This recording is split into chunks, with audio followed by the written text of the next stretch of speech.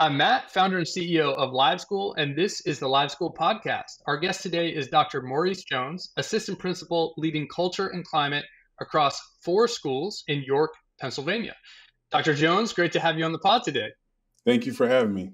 Well, let's just start out with a bit about you. Could you tell us kind of how you got into education and what led you into administration? Yeah, sure. Well, education has always been in my family. My mother is a former teacher, currently runs several educational institutions. My brother, everybody, I have a bunch of aunts and uncles that have been in education, but it has always been a passion of mine to inspire the youth and to move things forward. So I started out, of course, as a math teacher, and then continued on into administration, and have truly loved seeing that light bulb click on for students and supporting staff as they support academic needs for students. Fantastic. And turning to your current school, how did you all first decide to really get serious about a school-wide system for positive behavior? What led to that push? Well, it was actually started out as a district push. We are fortunate here in the school district of the city of York to have a district-wide initiative. So all of our schools, our pre-K to 8s, as well as the high school, use and implement live school. So it was great to have a common language that staff and students and even families understand from pre-K all the way up to 12th grade. That the focus of our platform that we use is live school. But the beautiful thing about it is, like I said, we have an overall push to improve climate and culture through PBIS, through school-wide PBIS, and we use Live School as that tool to implement and move that forward. That is really fantastic. And I want to give a quick shout out to the district leadership at York because I think they really are on the cutting edge of seeing this as a key priority and something that district leadership also needs to put a focus on. It's something that school leaders have known for some time, and it's really impressive what's happening there. Could you talk a little bit more to what's it like that you go into multiple different buildings across your district, and there is a common language, there is a common sense that this matters, this is part of the culture. Yeah, I mean, for in my particular role, like I said, floating between multiple buildings, but overall supporting that need to increase climate and culture, it makes my job just that little bit easier. Because when I say live school, when I say we utilize and implement the acronym PRIDE. So that is our standard that we use, and that is embedded in our live school system and in our school implementation. So when I go to different staff or even students or parents, I can use that common language, and it makes my job a lot easier as kind of like that icebreaker. Because when I say live school, I could be talking about all these different academic different tools and stuff that we use, but across the board, everybody knows live school, which is a great thing. So no matter whom I'm talking to, whatever is going on, it makes it a lot easier that we can start that middle ground and that sense of being familiar with that program and platform. And with the PRIDE acronym, is that also district wide or is that just specific to your campus? Is also district wide. So Pride, Wow. the P stands for prepared, the R stands for respect, I stands for integrity, D stands for determination, and E stands for engagement. So that's the standard that we hold all of our students and staff to, and our families ultimately, all of our stakeholders. And as you can see, if you take a look at our live school, that's embedded into our platform. So we have each letter acronym has like subcategories that we reward students and staff for accomplishing that set criteria. So like I said, it's a beautiful thing when the entire district is on the same board and we're all using the same common language, because no matter whether I get students transitioning from 8th grade into the high school or from the elementary grades to the middle school grades, it's that common language. Even when we have students that are transient and coming in and out of district, every time they come back to our district, that's a sense of familiarity to understanding the Pride model, more importantly, live school. Yeah, I can imagine for a student, like those transitions are always exciting but stressful when you're leaving one school and, Yeah. being promoted, going to middle, going to high. Mhm. And yeah, that experience of like, wow, this is still, there's a continuity there that must really be, impactful. Let's talk about the fun stuff that students are able to participate in. So you've set these standards for students, you're teaching these behaviors, and then there's ways that students are recognized and rewarded. So tell us about some of the things students get to do at your campus, for instance. Yeah, so I mean, the beautiful thing of this district is they give each principal leader in each building the autonomy to create those events and that support. But like I said, the commonality is through using the live school system to reward and to award those particular points. So I've been a part of planning teams and part of planning events anywhere from fun days and fall fest or different fests throughout the quarters of the year. So students can use their live school points that they have accrued to purchase a fun-filled event. We'll do things like movie days. We'll do things like ice cream social events. We did a bingo event at one of my schools a week or two ago. We did also a waffle party. So believe it or not, we had all of our teachers bring in their homemade waffle irons, and it was a beautiful thing to have all of our support staff and teachers making homemade waffles.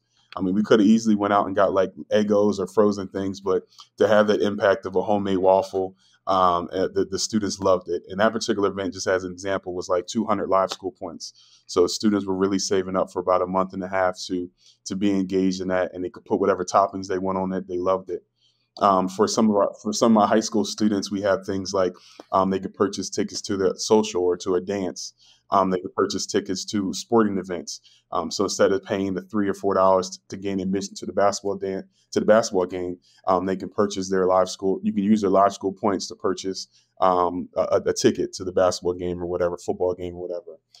In each school that also has embedded into our Tier 1 PBIS, they have a school store. So where students on a weekly basis can use their live school points to purchase trinkets and different items, the motivating items to in their unique schools store. So it looks different at the high school than it does at the K-8s or pre-K-8s.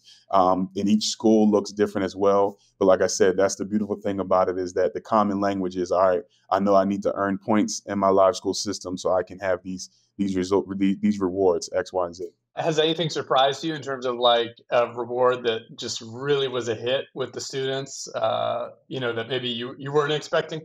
Yeah, surprisingly, like I said, surprisingly, the waffle bar was a crazy hit. I didn't think that was going to go off because, like I said, all of our students have access, because we're a Title I school. All of our students have access to breakfast in the morning. So the fact that we did it like middle of the day, like just before lunch, and surprisingly, I was like, wow, waffle bar. So we did it. This the second year we've done it, and surprising, like I said, a cheap thing like getting a bag of waffle mixes with $15, and then having the waffles come in, and then the toppings, like literally the event itself to feed 500 kids was like $30, and it was just a huge hit.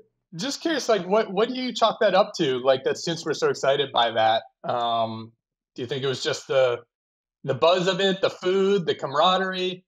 I would say a mix of all of that. Like I said, I'm very fortunate to be in a school district with a lot of supportive staff that are all in for my crazy ideas. so so I remember when we had our first executive leadership meeting, and we had, and it was like, oh, I don't think that's possible. That's possible. And I was like, let's just try it. You know what I mean? And after some coaching, some coaxing of the team, they were like, yeah, let's do it. And then I had to, and funny story real quick. First person I after we finished our executive meeting, we were going to do it. The very next person I spoke with was our maintenance person, our building and grounds coordinator. Because I'm like, look, we're going to have about 20 waffle irons. Can the buildings handle it? So, and it was a beautiful thing. It was a beautiful thing because we did have some power outages, but the maintenance guy was ready. He was ready to flip the switch and flip the breakers and go from there. So All hands on deck for the all hands on waffles. deck. All I hands love on it. deck. Yeah, and it was a beautiful thing. So. Um, Obviously, like implementing something school wide, getting that consistency and getting everyone on the same page, it's not easy. And I think people who have led initiatives at the school level can really appreciate how much work goes into that and how much feedback you need to take in and incorporate. And I'm just wondering if you could talk to us about kind of the bumps and curves, during rolling out a system like this and helping making sure that teachers' feedback is incorporated, but also making that push for consistency and buy-in. Well, I mean, that's an ongoing challenge across the board in education of how do you take an initiative, build out a common goal, a common vision, and let it be of importance to everybody across the board. So of course, around the district, I'm known as a crazy PBIS guy with these pie in the sky things to just get kids excited about things. So my level of passion is usually found to be like on a 200% level. So how do I take that level of passion, push it on to my leadership team, which I need to be around 150% or 120%, to then pass on to the staff, the boots on the ground, to be at about 80% excitement level that I have. So, and the best way I found of doing it is I mean, if you're familiar with PBIS, school-wide PBIS, there's 3 tiers to it. So you have your tier 1, tier 2, and tier 3 for students. I literally just take that same model and replicate it for our staff, and just find out what supports our staff need to fully implement PBIS with fidelity, and just using that same model that we do with our students, using teachers as our students, you know what I mean? And just finding out what the needs are, sending out a plethora of surveys, and having that open door communication with staff to find out what do you need to make sure that this is implemented with fidelity in your classroom, so that you're supporting the bigger vision. So it just starts with having a shared vision, having that crazy guy like myself to be fully passionate about it, and just trying new things. Like I said, if we wouldn't have pushed the waffle, that's becoming a consistent thing on a quarterly basis, that we got to do waffles. Kids and staff are looking forward to it. So yes, it comes with its challenges, it comes with its hiccups, but anything worth doing does. And anything that's worth pushing forward does. And the beautiful thing about LiveSchool is it makes it easy. We're able to pull data. I'm able to pull data on a weekly basis to find out what staff are exemplifying what we want to, what staff need a little more push, a little more coaxing. And I share all those reports that I get. I share them with the staff, so it's completely transparent. And moving things forward. So you see who the top assigner for LiveSchool points was for this week, and I reward that staff with little with an email blast and thank you, kudos to you, and then I give you points on your LiveSchool pages and stuff like that. So just keeping it transparent and just making sure that I see what you're doing and I'm watching what you're doing, and I'm going to reward you for it, just like you should be rewarding your kids. Yeah, I love that. It's like really applying the PBIS philosophy, and then also literally the tiers. I think that's a pretty innovative idea, and I'm just curious, what kinds of data specifically are you using to try to assess, which tier, quote unquote, a staff member is in, and then kind of prioritize your effort and your precious time towards, who really needs a little bit more coaching or coaxing, as you've said. Yeah, well, I mean, the beautiful thing about it is, like I said, because it is a district expectation, that bar is kind of set from there. So then what I would use is I use both quantitative and qualitative data to just assess the ongoing progress of our students, and then, I mean, of our teachers, excuse me, and then put them in the tiers as moving forward. So of course, tier 1, I would say, are staff that are exempt, are going to that bar that has been set and have been exceeding or excelling past that. Tier 2 would be those staff that need a little more supports, or it might be a novice with the LiveSchool system or how to implement it properly in their classrooms. And then my lovely tier 3 staff are those seasoned vets. I like to say those seasoned teachers that are stuck on some of them might be stuck on the old ways and just like not know how to, or not willing to appropriately implement it in their classroom. So that's where I find the beautiful, courageous conversations with my tier 3 staff, but they exist and they usually keep things moving forward. So It sounds like tier 3 is really where that one-on-one, like really heart to heart, really understanding, hey, what barriers are you seeing? Like, what's your approach, and where maybe the inconsistencies, and try to work through those together. Which, I mean, it makes sense. Teaching is really hard, and there's a lot going on in the classroom, and so sometimes it can be helpful to have someone else to think through, like, how could I fit this in, and how could I make this feasible, for my classroom. and they're usually the ones that help push the bubble forward and really sharpen my iron. You know, what I mean, iron sharpens iron. So really push it forward, because I usually lean on those tier 3 teachers, and they're the ones that help on a monthly basis improve. Because, like, for example, one of the most critical feedback I received from one of my tier 3 teachers is that they need more advanced communication. So I went back to the leadership team and said, look, we're doing the next fest. We need to get this out as soon as possible. Although our next fest is not until January, we need to get communication out to our staff in October, so that they can plan and stuff accordingly. So that was a very good change that came back from direct qualitative feedback. Kudos to you, because I think when you get that hard iron sharpens iron type feedback, it's easy to be defensive, like, man, do you know how many things we have going on? It's hard to plan that far in advance, but instead say, you know what, we're going to push, we're going to try to get this out earlier. It's a powerful idea that sometimes, maybe your quote unquote tier 3 teachers actually have really good points on maybe what's not working, and if you incorporate those, you'll win them over and make your whole school better for it. I tend to take those tier three and invite them to the leadership team. So like on my leadership team now at each of the buildings that I supervise, they were some of them, I would say a good 50% of them were at one point the resistors. But now they're on board. So whenever I have an initiative or want to move things first, they're the first ones to poke holes in it. You know what I mean? And say, all right, we can do this, we shouldn't do this. And then once we actually release out a new initiative or a new push, it's already had holes poked in it and filled back up. So we get less resistance from there. I love that. Can you tell us about, has there been maybe like a cool moment where, live school and your positive system has made a positive difference with a student or a classroom that just kind of stands out to you as something where you're like, man, that makes me feel really good about all this work we're doing? Well, I mean, on a daily basis, to be truthfully honest, because, and I'll give you one direct example. Oftentimes, as in our role as administration, we get called or subpoenaed to court for different things. We get called and subpoenaed to court. 9 times out of 10, the information that we are asked to provide is usually negative or punitive for said student. And there's been multiple cases, many times and multiple opportunities where I found, and the only positive data that I could find is through LiveSchool. I mean, seeing what students were rewarded for, why they were rewarded for, and the frequency they were rewarded for them. So I've literally, I mean, done data things through the insights on LiveSchool, done a sweep for that student, and actually brought that data to a court meeting.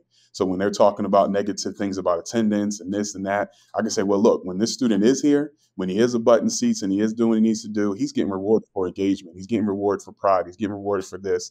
And here's what he spent his LiveSchool points on in our school store.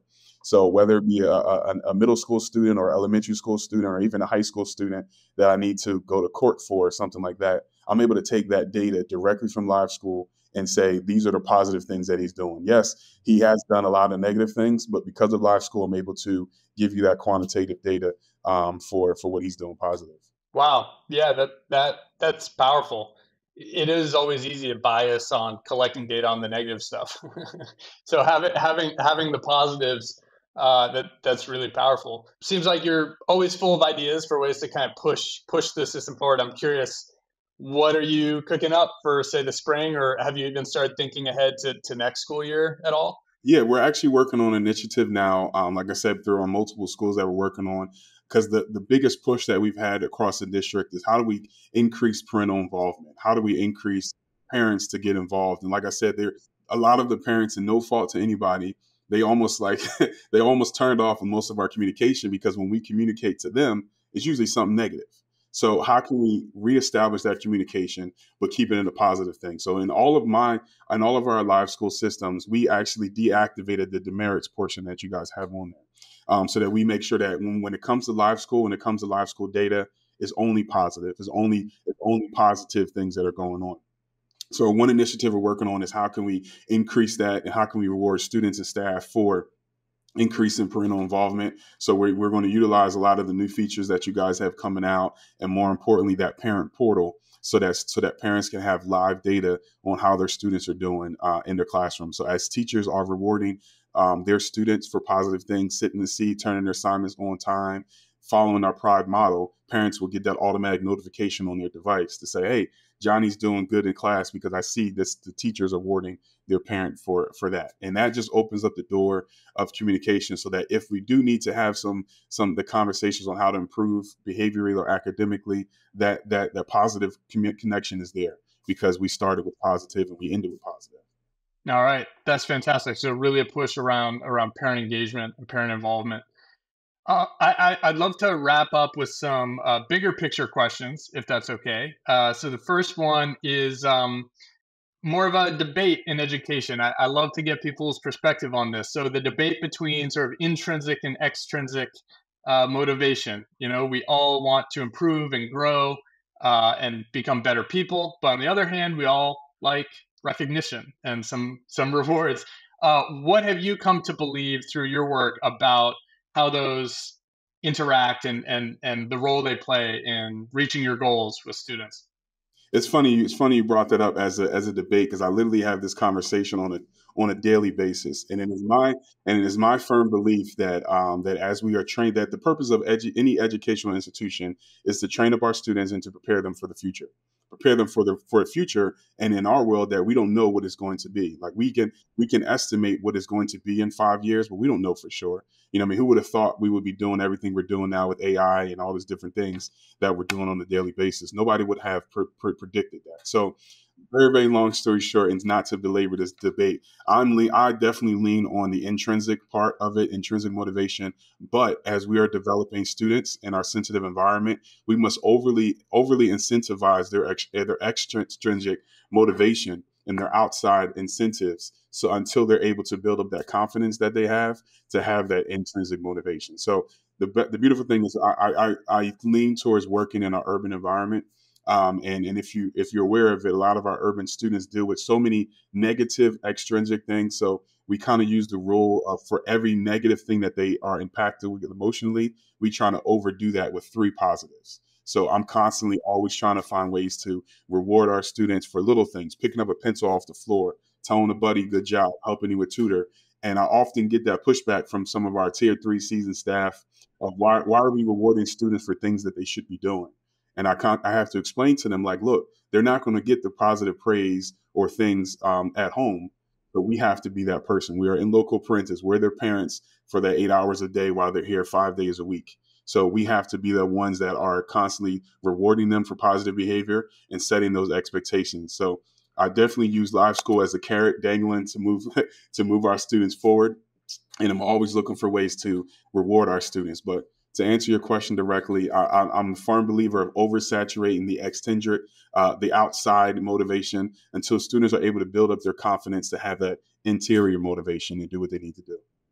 That is a really, I think, powerful description of some of the dynamics that are going on, and the role that extrinsic plays in getting to what I think all educators really care the most about at the end of the day, which is developing students, intrinsic, doing the right thing even when no one's looking. But I think you spoke to the complexities of developing that. It's not so easy. You can't just, push a button and develop that in students. And so I think what you're doing is really creating these environments that teach students, the benefits and the values that you're trying to instill in them, which is a powerful thing.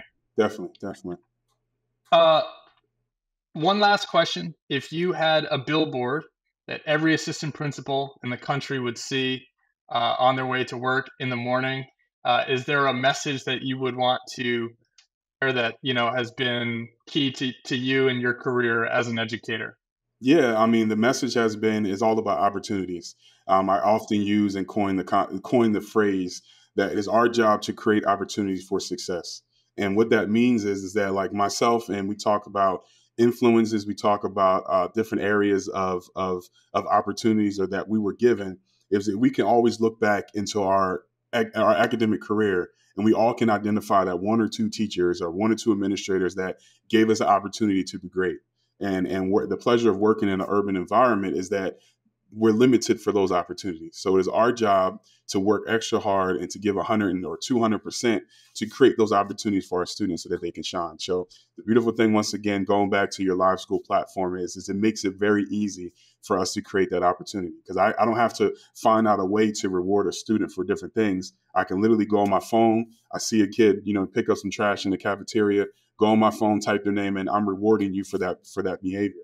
And it's a beautiful thing because I've created that opportunity for them to be successful. So next time that they see me walking in the hallway, hey, Dr. Jones, you see I'm picking up this pencil. You know what I mean? Granted, they're feeding into that reward, but my goal is I just want you to be a better person. Now, because of that reward, you are a better person. You're keeping things moving forward. So creating opportunities for success will be on that billboard. And it's just a reminder of the obligation of us as educators to make sure our students are set up for success. Fantastic. Well, Dr. Jones, truly a pleasure to talk with you and learn from you. And so many things that you're doing, I think, are happening in York that I'm just really excited to watch, because I think that the impact of doing those things consistently across the district and creating that culture of positivity, being a little goofy, having the waffle days, really having fun with students and celebrating them. I think the impacts are going to be really incredible to watch as that compounds over time. So congrats to you, and thanks for everything you do for students and your staff. Thank you for having me. And once again, thank you for for the platform and the opportunity. Appreciate you.